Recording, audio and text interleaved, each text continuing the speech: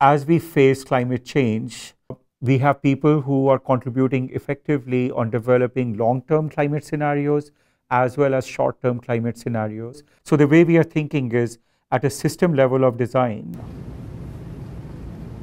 One of the really important reasons we are interested in taking integrated photonics, nanoscale photonics, and placing them in computing and communication systems is energy. Energy is not something that's scalable. Most of the energy in these systems is actually spent on moving data, if it's electronic. However, if it's optical, we can move the data without increasing the power that's getting consumed. And it's a much, much more energy efficient technology for moving the data.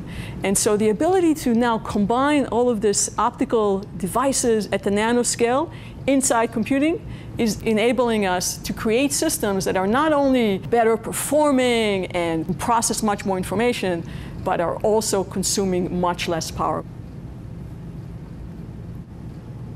I'm the director of the Lenfest Center for Sustainable Energy. One of the big areas we are working on is the carbon management and carbon sequestration, how to lower the carbon footprint. If you look at the fundamental side of my research, it's all about carbon dioxide, CO2 interaction with natural materials and engineered materials. So if you look at traditional environmental engineering, you're kind of looking at the end of the pipe, right? Because if you're emitting something, you just want to cap on it or do something at the end. So instead of looking at just the existing technology, can we redesign the entire system so that there's a zero emission? Why not? So it's not only looking at the last step, we're looking at every step of the way to redesign the modern engineering systems by developing different catalysts and reactor systems so that we do that conversion of a gaseous CO2 carbon dioxide with the minimum energy input and minimum environmental output.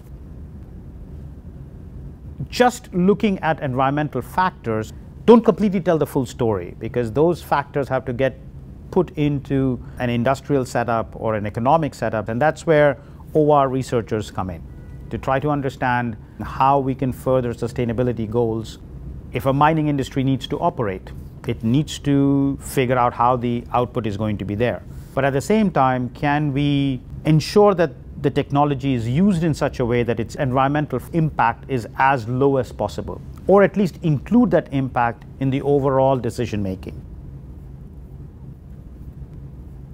This is an optimization system for hurricane hazard. Since this can actually simulate the Hurricane Sandy, and then we added future sea level rise, you could see the area of flooding is expanding. So we're gonna decide what protective strategy is gonna be applied.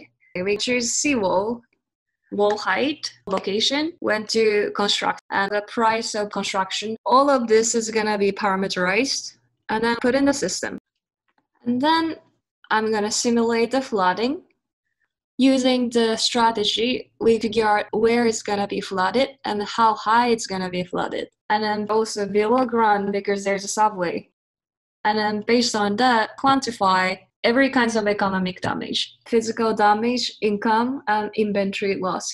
Based on the damage, we check suitability of protective strategies. If the cost of building this is more expensive than the damage cost, then we have to go back to step one and then do the same thing. What we are doing is looking across scales, recognizing that it's not just a technology deployed in a box, and hence we are trying to achieve long-term positive outcomes from an environmental perspective in total.